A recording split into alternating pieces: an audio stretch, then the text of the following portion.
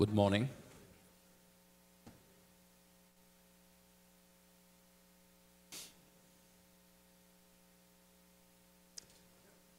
As I mentioned yesterday, the conference has, as we're trying to cover a whole multitudes of disciplines, we have a flow. We started with technology, we moved to economics, we got into the social science, and today it's going to be more of humanities and social science and end up with kind of management perspective for the afternoon.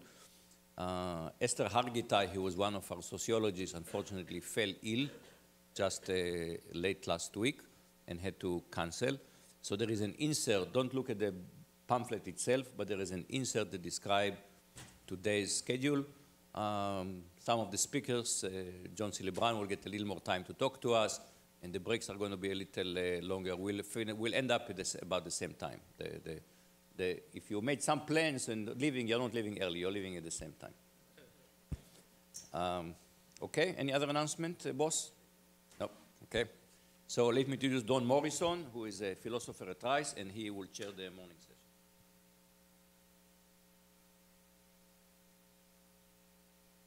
Good morning. I'll introduce briefly each of our three speakers separately. With Professor Bailey's talk yesterday afternoon, we began the contribution that the human sciences can make to our topic. Technological advances in economic efficiency are not the only factors that determine change. Cultural preferences, forms of social organization, and legal and regulatory structures all play an important role. Computer scientists and engineers have an intimate knowledge of their research areas and a sense of where the arc of progress is headed in coming decades. Historians have a more distant perspective and look at larger patterns that, to a degree, are repeatable over time. Is technological innovation a natural kind about which historical generalizations can be made? We will hear something about that this morning from Professor Mokyr. He is the Robert Strauss Professor of Arts and Sciences and Professor of Economics and History at Northwestern University and Sackler Professor at Tel Aviv University. I give you Professor Mokyr.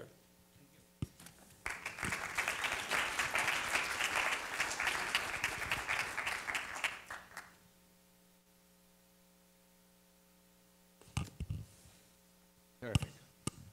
Thank you very much. I'd like to thank Moshe Vardi and his very competent staff for organizing such a fantastic conference. I had a total ball yesterday and learned a lot. And I'm going to take you now a little bit back in time.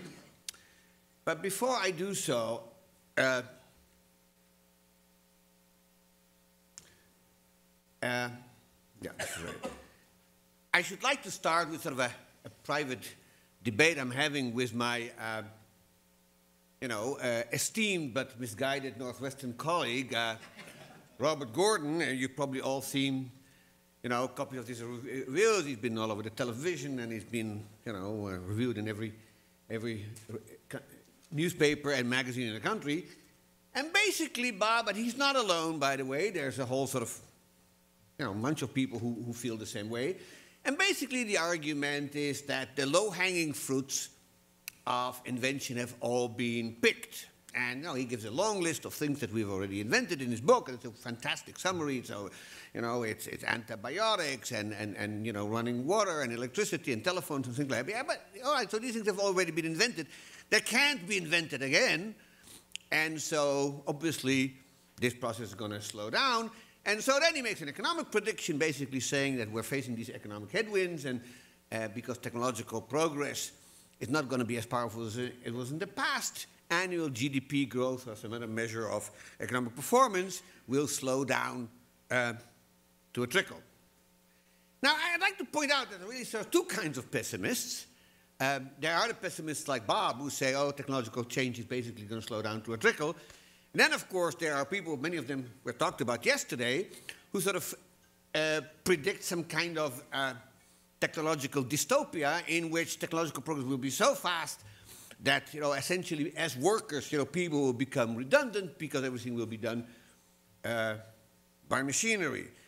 So the good news is they can't both be right. The better news is they can both be wrong, and that is in fact the argument that I plan to make. So it will be a rather optimistic and upbeat message, at least as far as technology is concerned. Now, I want to start off by, and I'm sort of a part-time historian, we have been here before. So here's a quote from one of my favorite English historians, although he's always considered to be a Whig historian, whatever that means. But this is written in 1830. This is by Thomas Macaulay, and he basically says that in every age, everybody knows that up to his own time, progressive improvement has been taking place, but nobody seems to reckon that an improvement in the next generation, blah, blah, blah, blah, blah. And then he says, you can read this yourself, on what principle is it, he said, that with nothing but improvement behind us, we are to expect nothing but deterioration before us. This is writing this in 1830, which is kind of an interesting year, because that is exactly the first year in which the first, steam-driven locomotives ran between Liverpool and Manchester, and I'm sure the Bob Gordons of his day basically go, oh, this is not going to amount to anything, this machine makes too much noise, it's too slow, it breaks down, it's blah, blah, blah. So, too expensive, this is never going to go anywhere. And of course, that turned out to be rather mistaken. So, in contrast to my learned colleague, my bottom line on the foreseeable future of technological progress, innovation, is very simple and can be summarized as follows. You ain't seen nothing yet. That's my view. Now, can I be sure? Well, it says in the Talmud that ever since our second temple was destroyed, the art of prophecy was given to the fools, right? So, sounds better in Hebrew. Sounds better in Hebrew, trust me. So I can't be sure. But here's what I'm going to do. I'm going to look at a few factors that made some societies technologically successful in their past. And if, and that's a big if, the patterns or the models of the past hold up, then we can see that these conditions hold with even greater force today. And if they do, then the outlook for innovation looks very rosy. That doesn't mean we can do, the human race can screw up in 100 ways, and I'm not going to list all of them because we all know what they are. But at least as far as technology is concerned, I think people like Gordon are just wrong. So I'm going to start off by it's a very elementary point, which I'm sure all of you have figured out a long time ago, and that is trying to lay down some kind of connection between technology and science, or I have referred to technology as prescriptive knowledge and science as propositional knowledge, but basically it's sort of knowledge of how, that is to say, technology, and knowledge of what, which is science. That's a bit quick, but I'll leave it at that.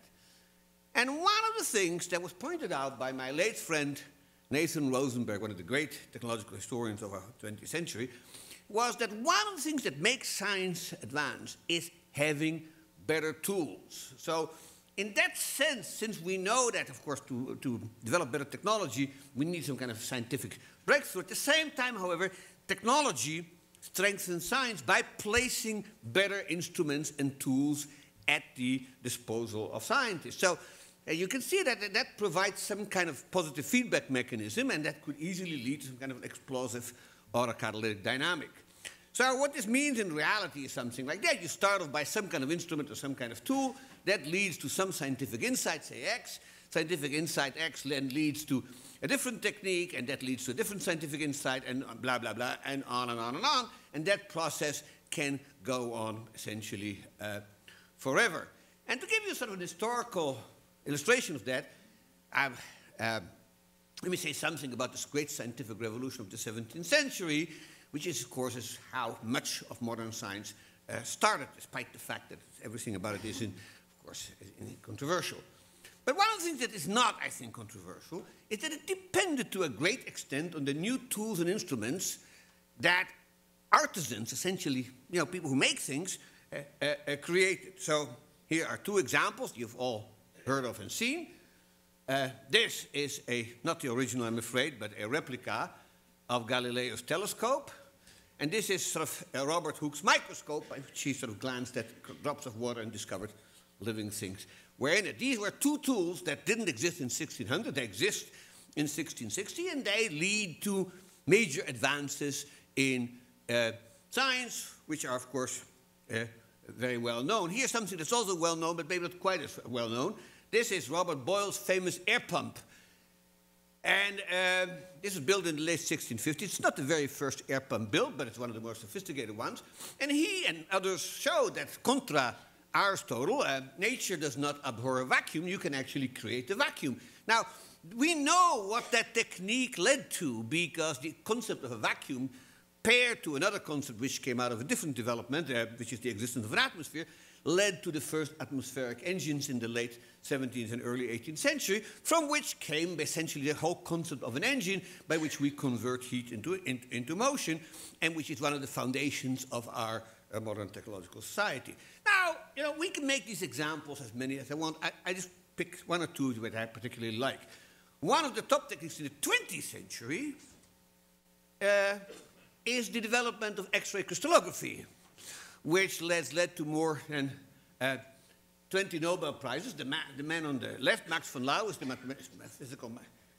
mathematical physicist who developed the foundation, and the man to the right is William Henry Bragg, who built the first specimen, who's also distinguished by his uncanny resemblance to John Cleese, which you will all appreciate. But now what this led to is, of course, the most famous of these crystallography tools is, of course, Rosalind Franklin's 1953 use of it to discover the structure of DNA, which, to the everlasting shame of the Swedish Academy, did not lead in her getting a Nobel Prize. The two guys who did it, but that's a different story. But this is the work on which it all depended, and this is basically a technique applied to a scientific issue. So what about today? And so, you know, this is not going to be a surprise, but Galileo never had this. This is an extremely large telescope deploying lasers for adaptive optics. So I like this because adaptive optics is a nice way in which we combine two different tools, of course, high-powered computers and telescopes. And here's what it can do. Here are two pictures of the planet Uranus. The left one taken by a standard telescope, and the right one correcting the same image using adaptive algorithms. And you can see how much sharper that is. Now, if that isn't good enough for you, this is, of course, which Galileo wouldn't really have dreamed about. You will all recognize this, of course, as the James Webb Space Telescope, which is planned for 2018, you know, God willing. But that it will be, you know, the kind of thing that will turn astronomy upside down. Same is true for if you look at very small things. So Louis Pasteur never dreamed of this. This is a Betsy Hell type of stimulated emission depletion microscope, for which the inventors, of course, got a Nobel Prize. Rarely do they give the Nobel Prize for somebody building an instrument, but this one deserves it because, of course, what it does, it makes nanotechnology possible, this and similar machines. Now, these are the tools that are available to modern scientists.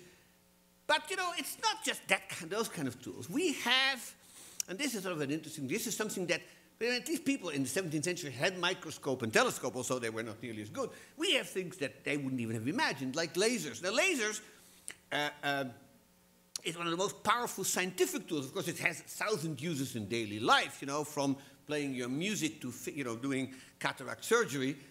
But it also is an incredible scientific tool, including, of course, the ultimate holy grail of science, which is proving the existence of gravitational waves, which they just did last year. But there is so much else, you know, breakdown spectroscopy, laser ablation, and the ultimate holy grail of all scientific research, of course, which is nuclear fusion, in which lasers are being used very heavily. So this is a photograph here at Northwestern, actually, at our Center for Quantum Devices, of a self-contained prototype quantum cascade laser, which can do truly amazing things, especially in biochemistry. Now, of course, the other tool, which I haven't yet mentioned it, because this is a conference in which we have been talking about digital technology so much, is, of course, computers. So computers do what we do, which is they compute, only they do it so much faster that, you know, and I don't have to elaborate on that, we all know this. But they do other things. They also store and analyze large databases, they can find nanoscopic needles, in haystacks the size of Montana in a fraction of a second now. So we no longer deal with big data. Big data is so, 2000s. We have mega data, whatever. But we have entirely new fields that just couldn't exist without computers. We have computational fields, computational chemistry, computational biology, computational physics, on and on and on. These have opened new horizons, not just in digital technology, but in material science, in the dynamics of turbulence. Turbulence is sort of an interesting problem because the turbulence, as we know, the sort of partial differential equations that guide turbulence since the 19th century. These are the famous Navier-Stokes equations. The only problem is we can't solve them. They're cancelled. They can only be simulated, and they're extremely powerful computers to simulate them even at a very small scale. But now I think we're getting better at this every year. And once we solve these turbulence equations, that will be major importance to half a dozen applications we can all think of. The advent of quantum computing also, it's still just getting started, I think, is in that area in particular is particularly promising. And so what I think, so Bob Gordon talks a great deal about the importance of computers, but he tends to assess their computers on productivity directly. What he forgets is the indirect impact of computers on output via their effect on research and scientific effort. And that, I think, is, in the long term, will be much more important. So we have a whole new discipline as well called data science, and they create new paradigms. I mean, I don't do this, but I just listened to a lecture of a lady in Rome talking about this. And, this is actually a full-fledged science now, which creates a new culture in which people basically look for empirical regularities and patterns in very large data sets, the kind of thing that you just couldn't do in the past when you didn't have these powerful computers. So we have all kind of data-driven innovation, of course, including things like Uber and Airbnb, but also precision medicines. Anything that has omics behind it basically depends on computers. So proteomics, lipidomics, genomics, all those things depend very heavily on extremely powerful computers, and then we do all kind of other ways of extracting information that just couldn't be done without computers. But it would be a mistake to just think that the technological revolution of our age is just digital, because we have actually developed in whole areas which are different, new things that are, and in the long run may prove as important as the digital revolution. The one that of course, everybody's talking about is the sort of new gene drive revolution, or the sort of CRISPR-Cas9 techniques by which we can now no longer take genes from one organism and transport them to another organism, which is, we've been doing that for 15 or 20 years, but we're now actually able to edit and manipulate any kind of gene sequence within a single organism, and that's a vast step forward. So we will be able to, and this is not my prediction, it's the prediction of people who work in the area, within 15 or 20 years, we will be able to design plants and animals to meet our specifications, and of course, hopefully, to cope with the big problem, which I'll talk about a little bit later on, which is a changing climate. Now, this is playing God on a very large scale. Now, we have been playing God, ladies and gentlemen, for thousands of years. God did not create poodles. We did. But we did it in a very slow, difficult process, whereas this new technique will allow us to create new species and plants, not entirely new, but manipulate their characteristics so that they can cope with the new parameters of the world. And so, these techniques are all on the horizon or already being experimented with. I think in the next 15 or 20 years, they will dominate the scene as much as the robots we heard so much about yesterday. And to be quite fair, they scare a lot of smart people because they will have intended and many unintended, unexpected consequences, including, of course, their effect on the nature of work. And I'll come to that in a few minutes. Let me say something about institutions. So, you know, in economics, we have gone through what you may call an institutional revolution over the last 20, 30 years, thanks to the influence of my dear friend, the late Douglas North. And clearly, they mattered a great deal in generating technological progress. So here I may abuse the hospitality of our host and shamelessly put in a plug for my new work, which just came out last month. And this is a book that deals to some extent with the impact of institutions on technological progress in the sort of 1500 to 1700 era. And I want to draw a few conclusions from that book and apply them today. So what I argue in that book, among other things, is that some institutional environments support innovation more than others. And as I see it, there's two things that really matter a lot. One is that the system needs to incentivize and reward scientific and intellectual innovators. That's not easy to do because knowledge, as we all know, is actually hard to make proprietary, right? I cannot own this talk I'm giving to you now because you can also take notes and then do with it anything you want. And so their system has to design a way in which we incentivize intellectual innovators to do this, even so they will never be able effectively to exclude people from their knowledge. And so even so, you may think of it as their property, but it's sort of a property with this flaw, which, of course, economists have known about for a very long time. Now, we need something more, because we also need a system in which innovators not only are rewarded, but they're not penalized. They're not accused of being heretics and apostates and black magicians. And every culture has these terms in which they look at innovators and they say, this guy is a heretic.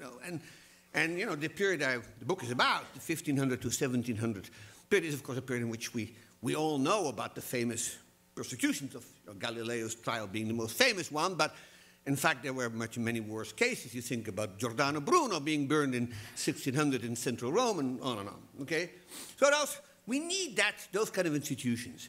We also need, and I really believe this, we need what I call a competitive and free market for ideas, in which both the demand and the supply sides are heavily fragmented, so that no single entity has enough market power to protect incumbencies and to prevent what we call contestability. So basically, if the market is sufficiently competitive, there are all kind of crackpots running around with crazy theories. 99 of them will be forgotten, but one will revolutionize some way of thinking, and you don't know which one. So you need to give everybody a chance. You need to give people the opportunity to express themselves, to move around as they want and locate where they want and pick the occupations that they want. Now, what I argue in the book is basically that what accounts for Europe's success is that these two conditions were met to an ever-increasing extent in early modern Europe, roughly between, say, the Columbus discovery of America and the death of Isaac Newton in 1727. And that is the society that gave us innovators of the kind of James Watt and Adam Smith, Lavoisier, Euler, Volta, Beethoven. You can go on in every area and find your innovators. But this is the society that created that. So then the question is, once more, to what extent are these conditions true today? And so what I would say is, despite the fact that I, like everybody else, like to kvetch and gripe, the world today actually provides unprecedented incentives for successful intellectual innovators. Okay? First, we provide them with financial security, or tenure if you want, in universities and in research institutions. We give them, most distinguished people, we get named chairs, we give them research accounts, we give them all kinds of goodies. Then there are a bunch of prizes, not necessarily financial, so some of them do, of course, prizes and awards from the Nobel Prize down, all the way to smaller recognitions such as memberships in honor academies, honorary degrees, book prizes, best prize for the best article, prize for the best book review. We give, every journal has these endless prizes, and they are there too because it's a cheap way of incentivizing innovators to do their work, even so there may no money changing hand. Then, of course, there is, for at least a few of them, name recognition and fame through mass media. I mean, Bob Gordon is a good example of that. I mean, he's sold something like 60,000 books so far. I mean, it ain't bad, but he's getting, you know, people know who he is, right? Everybody in the room knew who he was when I mentioned him. And for few, very few, but there are actually large financial rewards through consulting contracts, you know, patents, successful startups, and blah, blah, blah. So most of these institutions I show in the book came into being between 1500 and 1700, but they were puny compared to what we have today. So it's not like we're not incentivizing people to innovate. And so how competitive is the market for ideas today?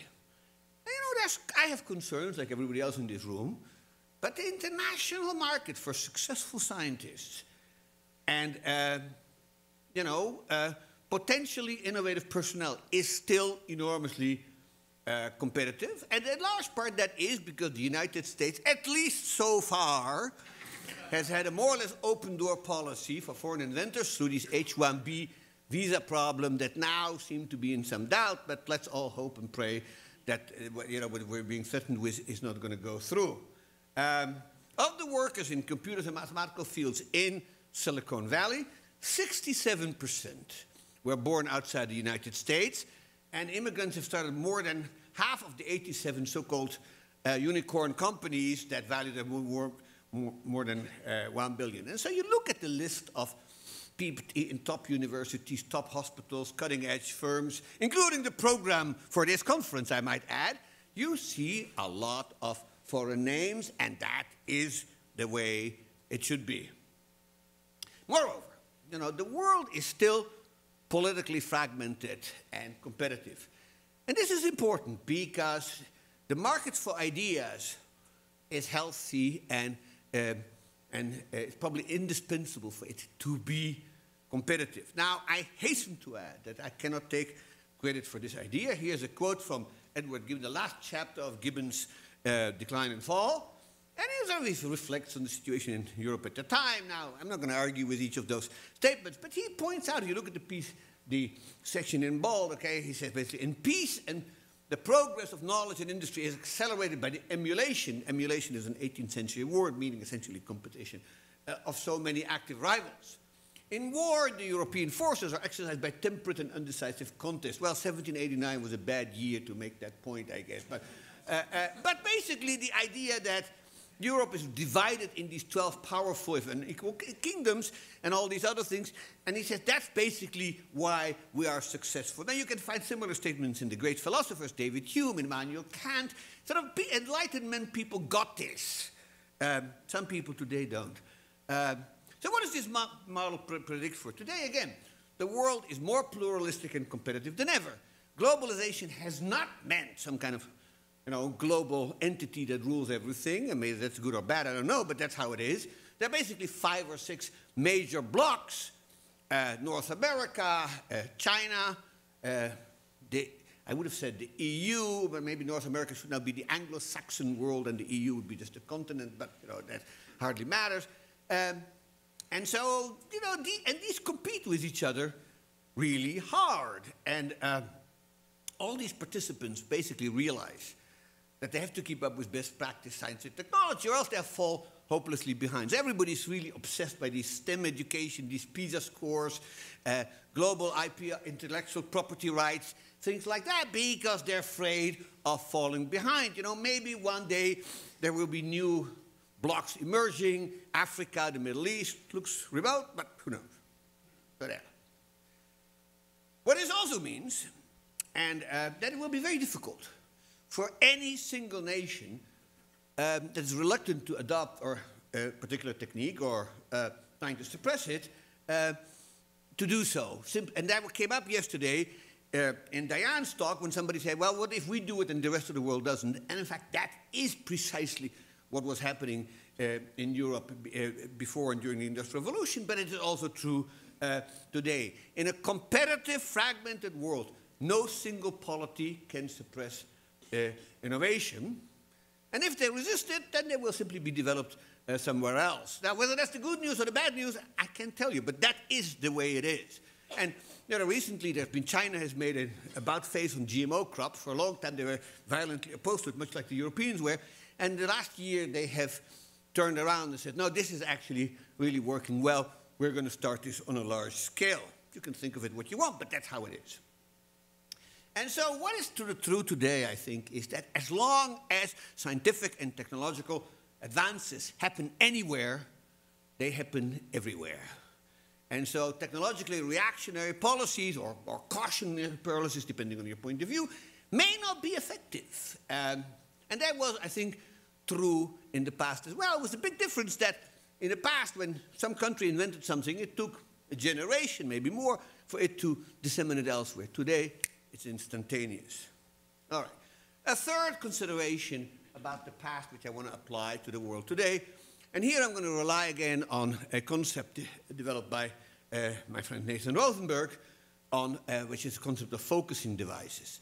So science and technology tend to advance most rapidly when the world, or at least the society in which these people live, poses them with a well-defined problem that needs urgent solution.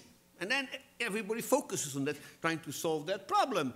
Now, when it's realized that this will be really enhance social welfare. Now, of course, it has to be within the capability of the society to solve it. But if it is, they will focus their efforts on it. So you look at the 18th century Britain, just as an example. They faced 5 major bottlenecks that they needed to solve. And here they are all listed. They had to pump water out of coal mines. It may sound mundane, but let me tell you, that was a big deal. They have to learn how to spin quality cotton inexpensively without the use of human fingers. They had to turn pig iron into wrought iron. They had to somehow find a cure for the most serious epidemic of the 18th century, which is smallpox. And finally, they had to solve the problem of longitude at sea, which had been bedeviling sailors for centuries. And by 1815, all 5 of those problems had been solved. Now, they couldn't do other things that they would like to do. They couldn't build submarines or airplanes. They couldn't tame and harness electricity. They couldn't even actually figure out how to make a cheap steel. These were problems that was just too difficult for them. And so it took time until these things happened. And now, this kind of focusing devices is true, I think, through much of modern history. You look at the 20th century, and I could give you, 100 examples. The best known are probably the famous invention of the Haber-Bosch nitrogen-fixing technique in the years just before World War I. Whether that was a good thing or a bad thing, I'm not going to make a statement about that now. But you think about these things like the Salk-Sabin polio vaccine, Project Manhattan, moon landing, well-defined problems that we're going to solve. So Gordon basically claims that these breakthroughs were relatively easy and these were low-hanging fruits. But I'm not convinced, in fact, I'm convinced of the opposite, that they weren't easy at the time. They seem easy to us now, but they weren't at the time. And there maybe in 2200, nuclear fusion and curing Alzheimer will seem easy, but they're not easy for us. I have a list here, and this is completely arbitrary and based on no scientific work, just from reading the newspapers, of what I think the well-defined focusing problems are for our age today. Of course, global warming and climate change stands at the very top, but there is this sort of evil twin of global warming, which is ocean acidification, which is going to be just as bad. Related to that, but still different, is desertification and the growing scarcity of fresh water.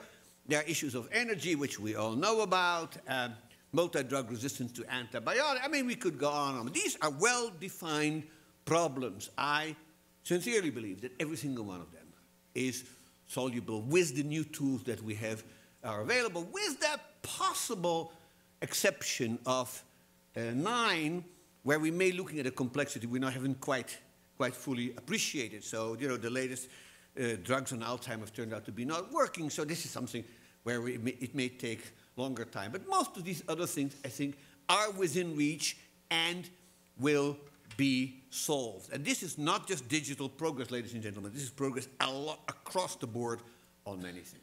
All right, so I'm going to spend the last few minutes on coming back to the theme of this conference and talk about the future of work and what this all means for that. So I think Dick and Larry yesterday talked about this, and they made the point that we've experienced a sharp decline in our history, first of agriculture, and then later manufacturing, and the numbers are too well known to need to. In fact, Mokyr showed them early on, and yet there's no evidence that the streets were ever filled with millions of desperate, unemployable ex-farmers and ex-factory workers that were kicked out by new technology. The only time when the streets were filled with these people were in the 1930s, when the source of unemployment was not technology, but a collapse of financial markets. And so the hard truth is that historical evidence for technologically induced long-term unemployment, despite the fact that people feared it from the early days of the Industrial Revolution, hasn't happened yet. Even so, there have been short-term disruptions, of course. But maybe this time is different. Eh? Is that a possibility? So, yeah, I mean, if I'm right, and the rate of technological progress will accelerate it, it's possible that job creation may not keep up. I don't know whether that's going to happen. I'm not going to make predictions on that, but I want to share two observations with you, and then I'll finish. The first observation has to do with the type of innovation that we're facing. So, in the economics of technological change, we distinguish between process innovation and product innovation. So process innovation is essentially make a ton of steel or a bushel of wheat and make them with less capital and less labor and possibly less land, and so, you know, you gain productivity.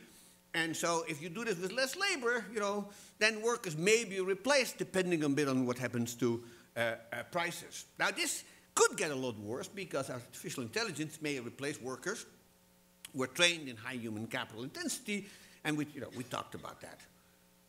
But product innovation, unless process innovation, almost always creates new jobs that nobody really imagined before. So take you back to 1825, the middle of the Industrial Revolution.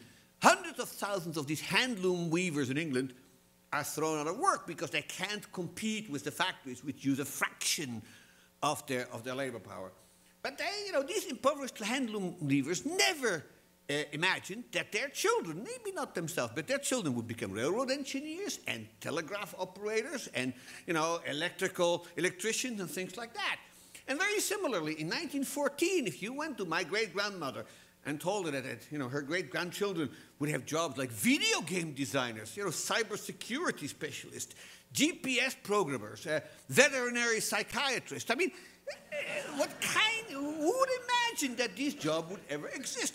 And they exist now because of product innovation. I don't know about veterinary psychiatrists, but there we have it. And so by 2050, we will have new products in the markets none of us can imagine, certainly not Bob Gordon, and our imaginations just fall short there. Now, it's true that some jobs may be replaced, and I'm sort of finding this, but, even there, I think a hardcore, so, I don't know, I don't think the late Antonin Scalia is likely to be replaced by a robot. Not so sure about Clarence Thomas, but in higher education now, we have these MOOCs that are certain to replace people like me. But in fact, if you look at what's happening at universities today, there's no such threat. In fact, parents are working harder and harder to get their children at schools like Rice or Northwest or North Swarthmore. And the emphasis is changing. Instead of sitting in front of a large class and I get smaller classes, I get to interact with these students, I get to know them. I think this is an improvement. This is not a deterioration. If we can keep that up, who loses? What we know with certainty, however, is the process will not be painless. It will hurt. You can't, human capital or labor, skills, if you want, is not malleable. You cannot take construction workers age 50 and say, sorry, your job is going to be by a robot, you should become, an orthopedic surgeon or a dental hygienist. It doesn't work, right? I mean, that is the pain that Schumpeter is talking about when he's talking about creative destruction. So any kind of notion that technology equals progress is just silly, because there will be a great deal of pain. It's always been like that. It will always be like that. But without it, I think our economies will stagnate, and in the end will be worse off. And so I am truly worried, if you want to be pessimistic, is that populist demagogues and sort of well-meaning but self-righteous concerned scientists will slow the process down. So I can talk about that some more if people want. And so, this is a question. I'm not going to skip this slide because I'm starting to run out of time.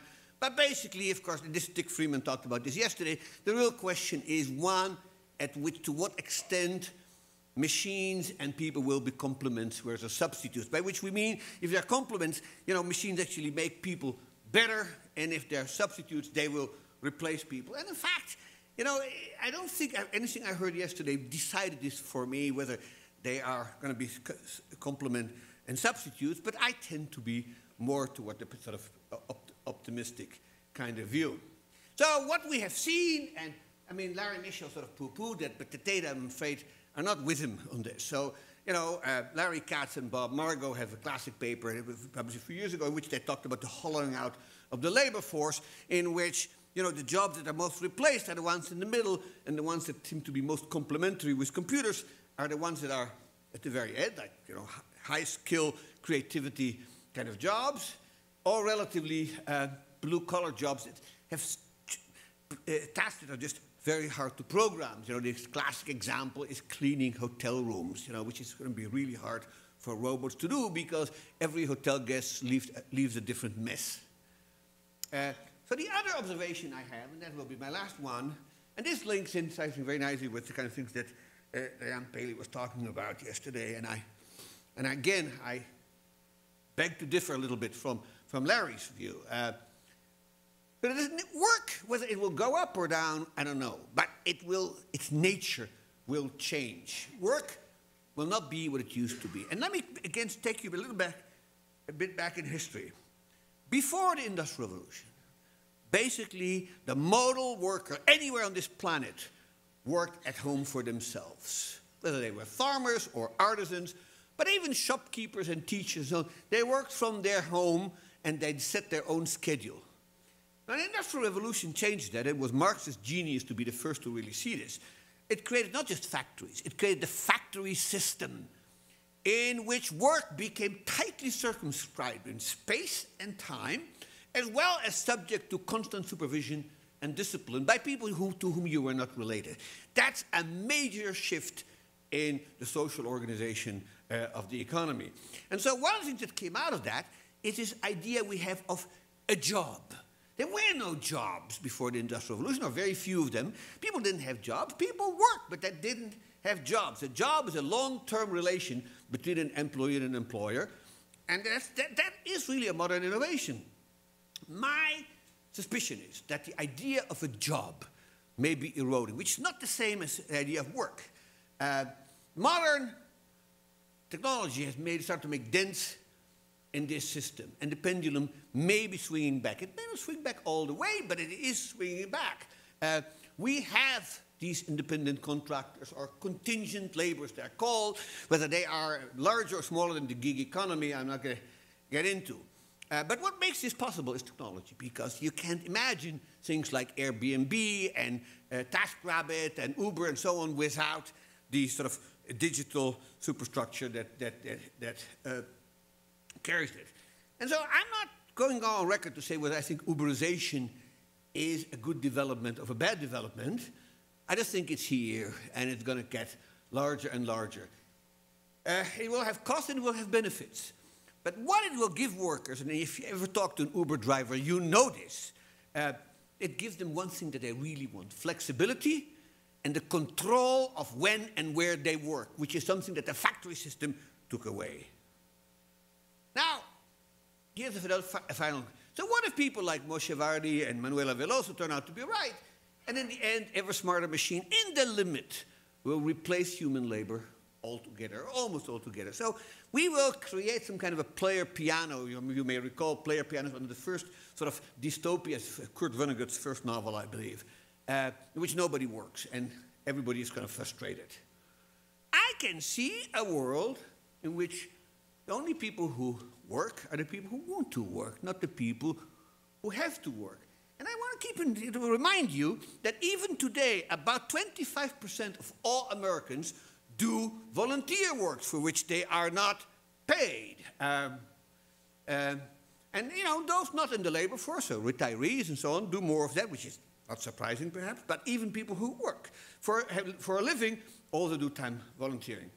Moreover, we have always had a leisure class. Every society that, well, you know, most of European leisure class were probably priests and landowners, as you might imagine. Very few of them ever volunteered to pick up a shovel or a hoe and go and break their backs working in the fields. You know, they found things to do. The difference, I think, is between our own age and their age is that first, the number of expected leisure hours per lifespan has increased enormously. People start to work later in life.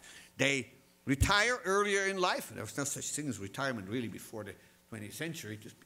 And they work fewer hours per year, about half of what they worked a century ago. But what's more important, I think, is that the technology to enjoy leisure has improved immensely since 1945. You know, before the Industrial Revolution, the only thing people spent, well, not the only thing, but most of what the rich people did was they played cards and they hunted. You could go to shows in the United States in the 19th century at this wonderful thing called eye gouging contests. It seems like an acquired taste maybe, but they had things like that. But the notion of the access that we have developed since 1945 to spectator sport, to video games, to, you know, but this is totally unprecedented, and it's going to change human life. I think in that dimension, virtual reality is going to revolutionize things as much or more so than television and video games ever did. And so let me finish by citing some of the most thoughtful words on the topic that were written more than 80 years ago, and many of you are probably familiar with, but this is so well done, I need to repeat this. This is John Maynard Keynes in his Economic Possibilities for Our Grandchildren, written back in the middle of the Depression. And so he says, the increase of technical efficiency has been taking place faster than we can deal with the problem of labor absorption, and the improvement in the standard of life has been a little bit too quick. Little did he know in 1930, right? For the moment, the very rapidity of these changes is hurting us and bringing difficult problems to solve. We're afflicted by a new disease, namely technological employment. That actually is not documentable in 1930, but that's beside the point. But then look at the last sentence. This is only a temporary phase of maladjustment. All it means is that in the long run, mankind is solving its economic problem. And what he means by that is quite clear. Here's what he says. For the first time since his creation, man, sorry about the non-gender neutral language, this is 1930, man will be faced with his permanent problem. How to use his freedom from pressing economic cares, how to occupy the leisure which science and compound interest will have won for him to live wisely and agreeably and well. And then he says, we shall do more things for ourselves. That is usual with the rich today. Only too glad to have small duties and tasks and routines. 3-hour shifts on or a 15-hour work week may put off the problem for a great while. For 3 hours a day is quite enough to satisfy the old Adam in most of us. And of course, the old Adam is what he refers to the Adamite curse, which is in the sweat of thy brow thou shalt eat bread. That's the old Adamite curse. We are just maybe, on the verge of getting rid of that one. Thank you.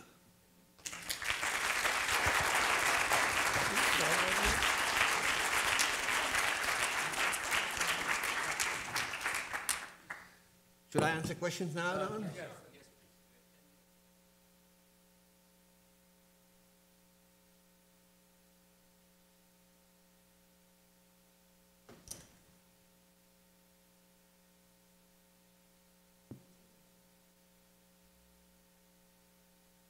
May I?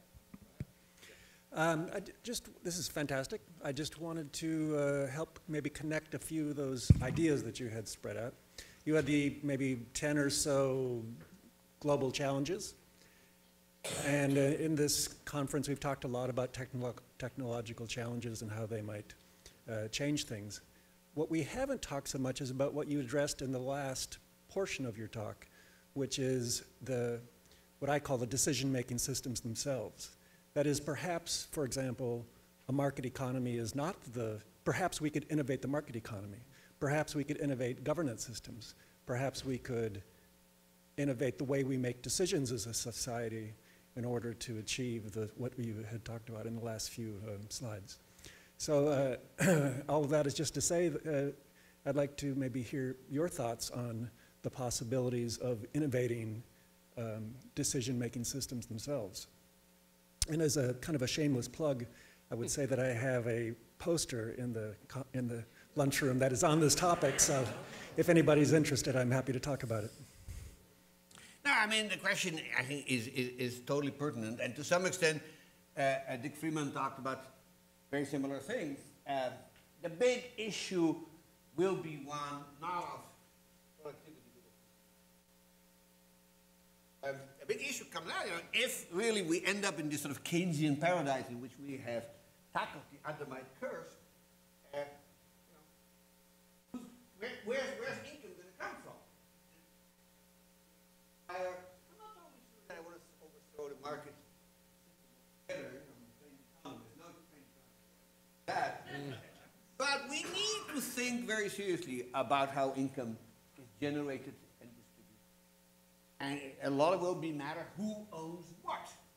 And so if the ownership of the means of production is marked, call it capital, will remain more and more, then we will have to devise methods by which this is taken care of. And I think it was either Dick or Larry yesterday made an extremely good analogy, which I would like to reiterate. And so, institutions are really crucial.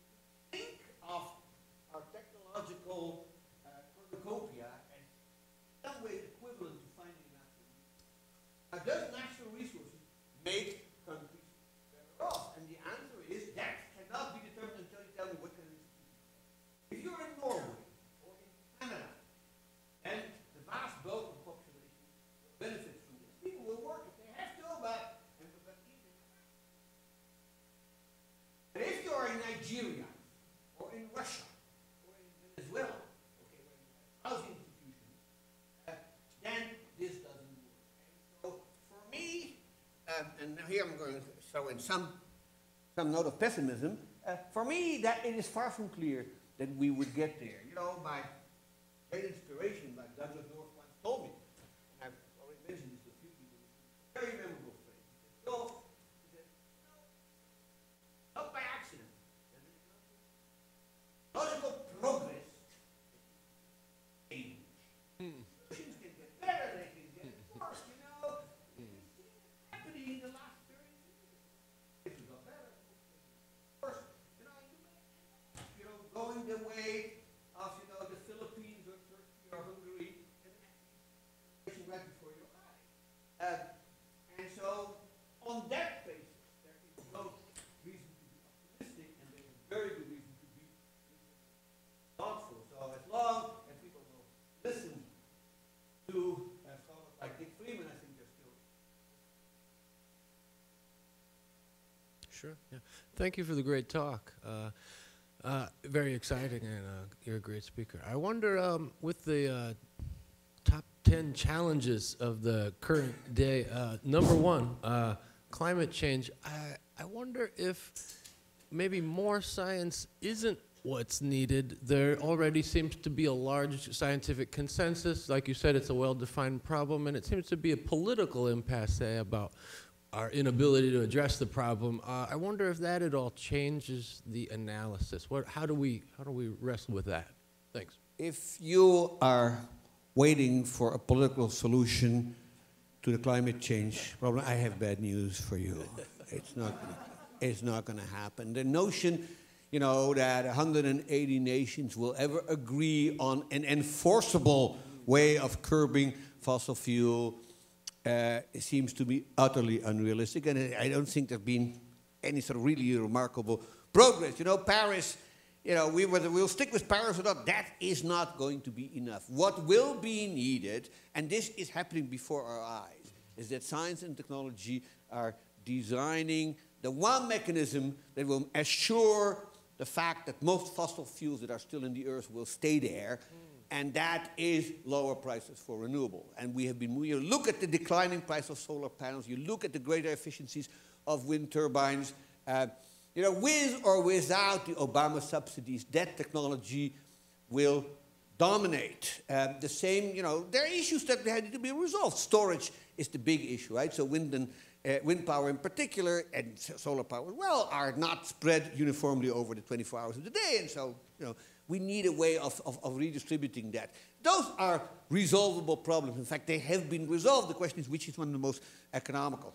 There are other technological solutions that are more remote, but at least worth thinking about. You know, there is a serious literature now about geoengineering and trying to actually, you know, it's not as crazy as you think, because you look at a major eruption of a volcano, that actually leads to significant cooling. We could try to replicate that. Whether that will have unintended consequences or not, you know, one worries about these things, but it is an option that we could pursue. There have been other options that seem to be more far-fetched, like seeding the oceans with little iron particles. I mean, there are a variety of things that we are doing. Many of them are still experimental. The one thing that will work is cheaper renewables, and we're moving in that direction full steam. And once that's happened, subsidies, schmubsidies, you know, we will get there. Okay, we don't have time for any more questions. Let's thank our speaker.